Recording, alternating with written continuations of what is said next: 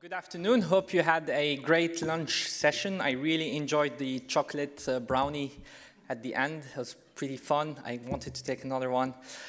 We are here to talk about open banking, but from a global perspective. So I'm very, very excited about this session. I think if there is anything to learn, we also learn from outside perspectives. So we brought with us some ladies and gentlemen that will talk to us about their experiences in open banking, how it went in their markets, and they will hopefully share with us some key lessons learned. So we will start with, we'll start this session with CBI. CBI is a financial services company providing services for over 400 banks and financial institutions in Italy. And to present the case of open banking in Italy, the joys and the painfulness of that, we have Dario delle Noci and, sorry, no, did I say Alessio? No, we have Dario delle Noci and Alessio who are going to speak about that today. So warm welcome for our gentlemen. Thank you. Thank you. Thank you, Ismail. Good afternoon all. And thanks to Ismail, Luca, and other colleagues for this great opportunity to be here presenting you CBI Globe and other CBI services.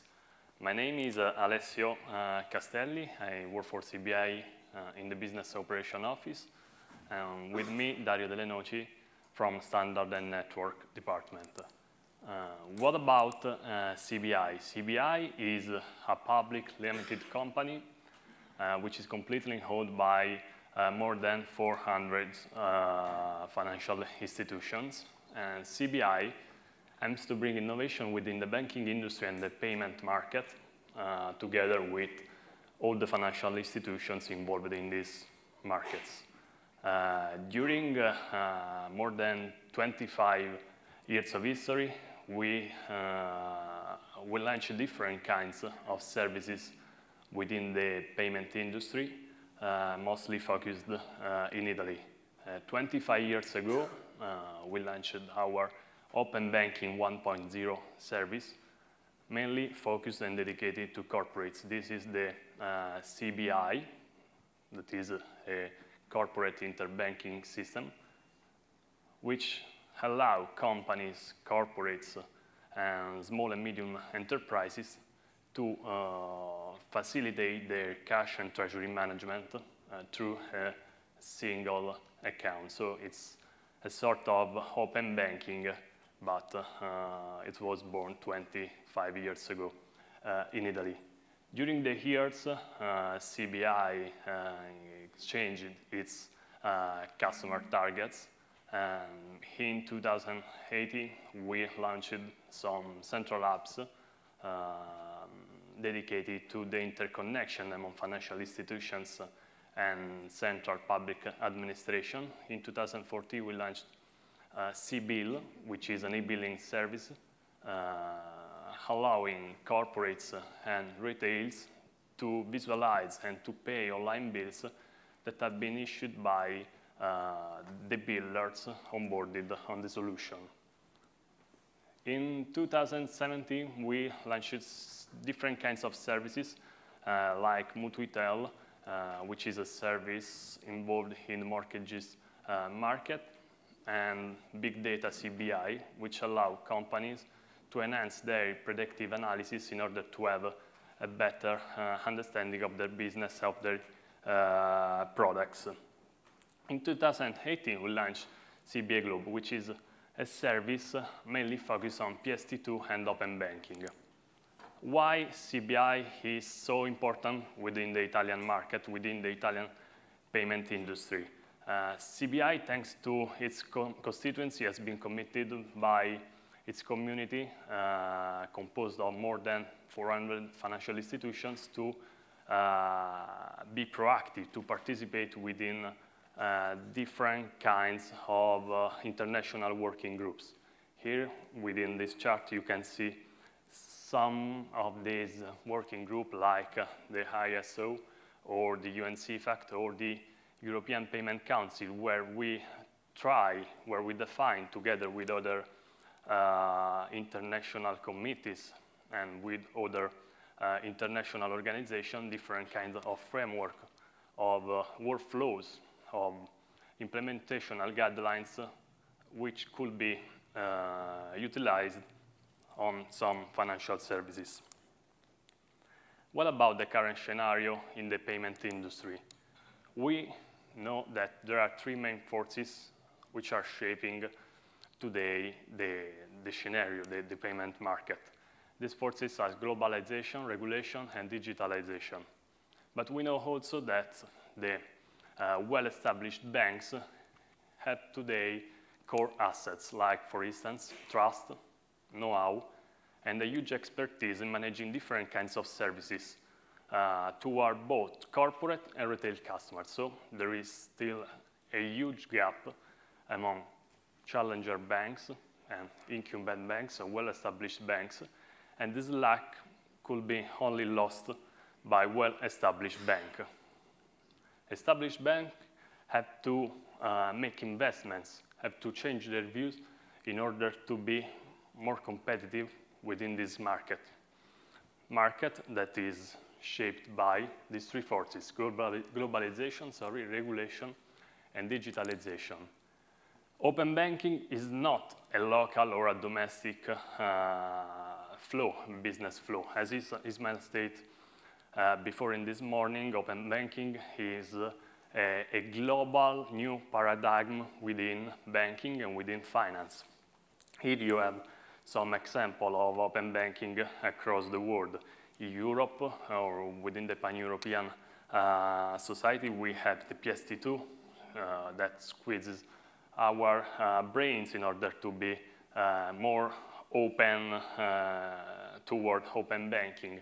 We have some example in USA, we have some sample in Asia, we have some sample in Australia.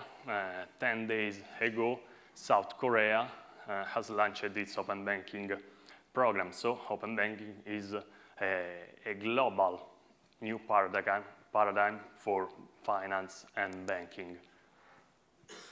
What we experienced during our history, during our mission within open banking is a lack of standard in the API connection, a lack of cooperation between players, among all the players involved within the market, third parties, traditional banks, fintechs, IT provider, all the actors.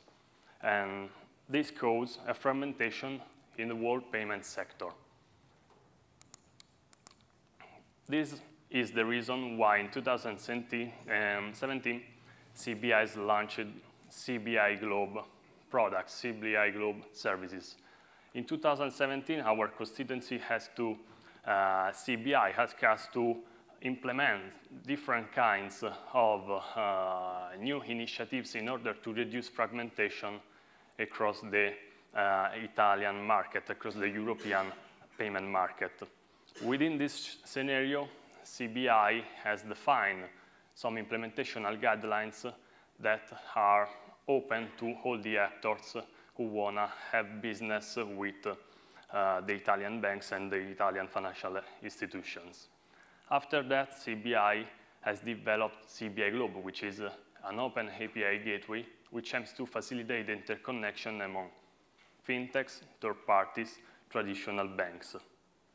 All the participants can make their relationship, their business interaction with all the banks, and CBI is not involved within the competitive area that is related to each participant. We are just a technological enabler for open banking in Italy and for open banking across all Europe. The solution has already been adopted by 300 banks in Italy, representing the 80% of the total Italian banking market share. And more than 80 third parties are having their business with this solution. Later, Dario will show you some figures about these numbers. What about the solution? CBI Globe is a two-side solution. We have a southern side of the solution, which is related to the accounting service and payment service provider activities. So we facilitate the interconnection among traditional banks and third parties in order to have an easier way to expose their APIs to all the third parties involved within the PSD2 depicted markets. So we have a solution that is completely defined, designed, and developed on common implementational guidelines, on some technical specification issued by the Berlin Group, and with different kind of modules which have been developed on top of the solution. We have mainly two different kinds of modules on the solution, functional layers and security layers. For instance, I can tell you about some modules dedicated to the strong customer authentication orchestration or to the third parties recognition and identification. But the solution is able also to centralize on a platform other services, like for instance, an help desk support that is available 24/7 to third parties and to traditional banks, or again, a solution to detect fraud and spread alert to all the other actors involved within transactions or within the solution. The solution is also equipped with a sandbox for a testing, and that is a testing facility for developers and actors involved in having some testing activities on the solution. And we centralize also all the activities related to the API versioning and to the API management. From another perspective, instead, we have a TPP enabler. So till now, I explained you what we are doing with the accounting service payment service provider, with the traditional banks who has to expose their APIs to third parties, but a traditional bank will be also interested in having some business playing an active role as third party. So in this way, we are now implementing the TPP enabler, which is the northern side of this solution. The TPP enabler intends to facilitate the interconnection among third parties and traditional banks. How? Simply connecting and giving to the third parties just one interface to connect, to reach all the endpoints to which these third parties are interested for having some business. Some advantages of our solution. I already stated that 80% of the Italian banking sector has adopted this solution. We are a single point of access for third parties interested in having business, in having API calls with our platform. We developed our solution on single implementational guidelines, so third parties interested in having some business with us and with our banks should adopt just one technical specification to reach 300 banks. And we have a common ecosystem that is open to all the actors involved within this scenario. We have to develop an ecosystem in Italy because for us it's very important to have a collaborative approach involving all the actors interested in having this kind of business. So the Open Bank project, the traditional banks, the challenger banks, third parties, fintech. Fintechs are more important in our vision because fintechs are able to define and to offer some services more addressed to customer needs, should they be retail customers or corporate customers. So for us, it's very important to create an ecosystem because fintechs and fintechs API could be easily integrated within our solution and utilized by our constituency, by our banks, in order to offer new innovative services to our clients. This is a map giving us a sight of the region from which we are receiving API calls from our third parties to our from the third parties, sorry, to our platform. We reach something like 120,000 account information calls in 2 months. The service has gone live since the 1st of June, but we are reaching API calls from September with about 1% of payment initiation API calls. Now I leave the floor to Dario for a zoom on the TPP enabler and an evolution of CBI Group. Thank you. Thank you. Thank you, Alessio. Thank you, Ismail, for the introduction. Yeah, this slide is very interesting because it's early to say, but the exponential path is coming to take form. You know, API are on the web, and the web is characterized by exponential impact on their services.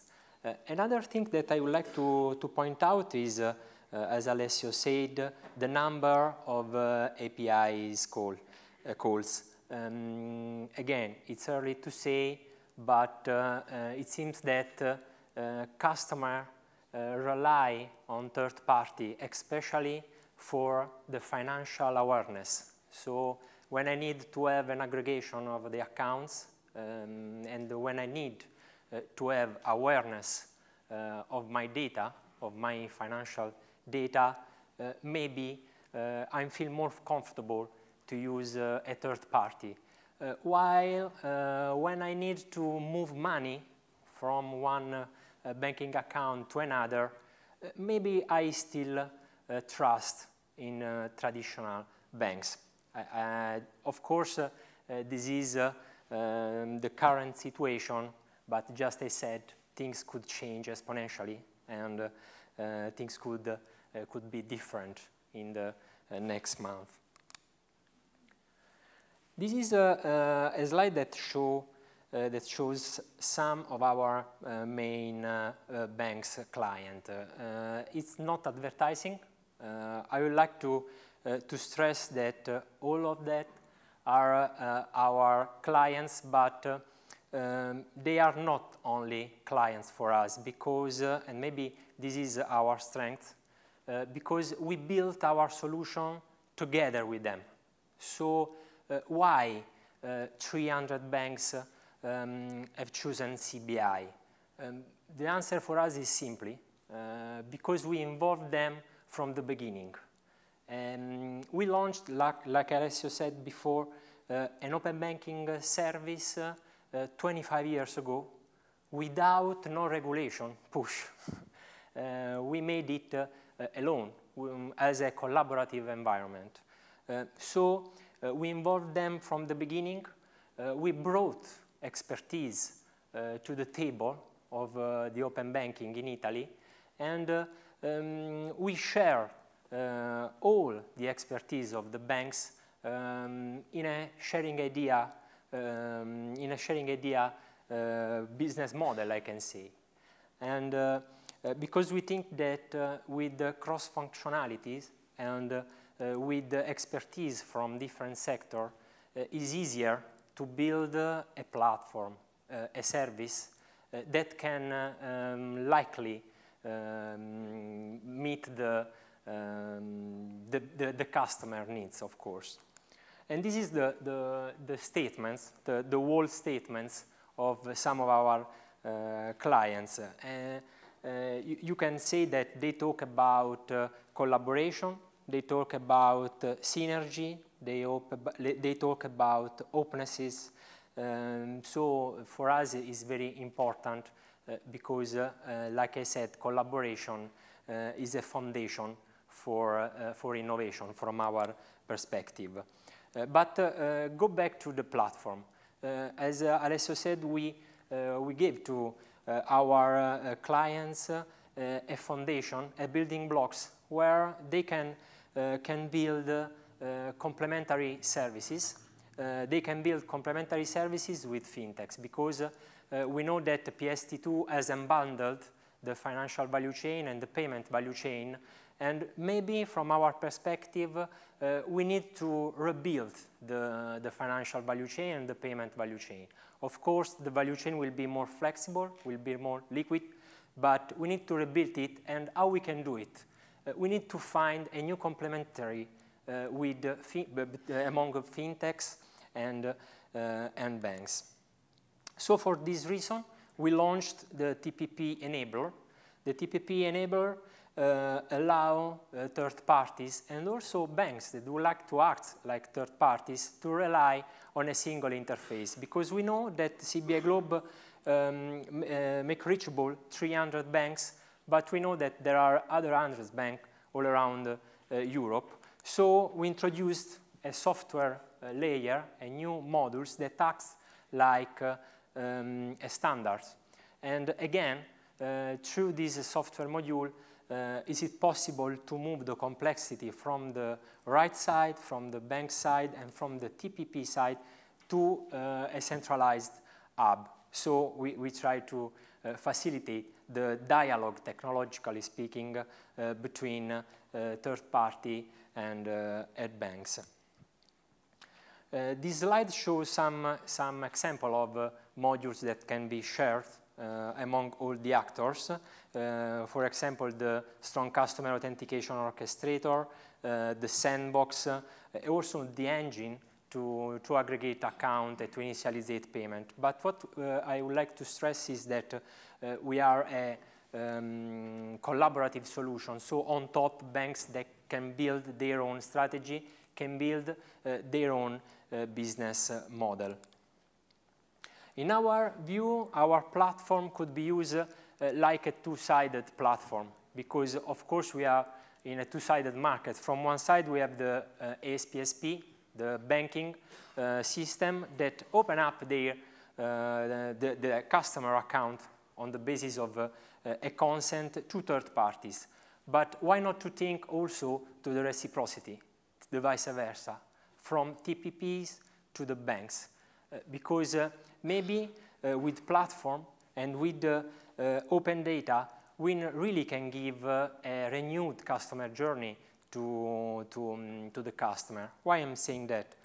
Because if we think about a complex goal for a user, usually a consumer, a retail, a corporate, for a complex goal, need to have several relationships. Maybe the customers need to buy several products just to reach a goal. What we can do with the platform and with the open data economy? We can give the opportunity to players to collaborate and to give an aggregation, an hub that allow to the customer to reach the goal simply asking to a unique user interfaces. So we could have a cheaper service in a frictionless way. We can make an example. If we think, for example, to the traditional way we trade for an house, we know that there are at least three steps traditionally. We scout for an apartment, we scout for a particular area, then we investigate the possibility to have a mortgage or if you need, for example, an insurance. And then there are banks and notary issue steps.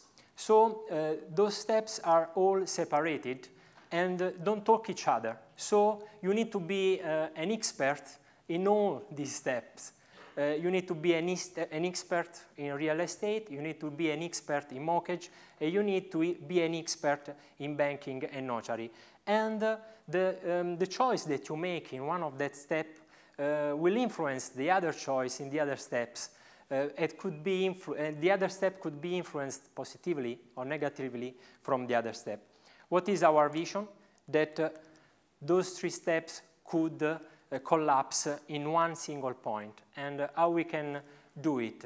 Just Alessio and me said, through a single point of access, through a platform, through a renewed data economy. And of course, through a changing of the culture.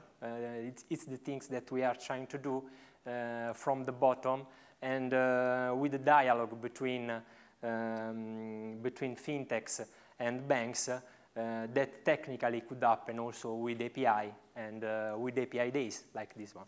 Thank you. Thank you very much, Dario, Alessio. We have time for one question. Is there any question in the audience? You can maybe, yeah, we have a question over there.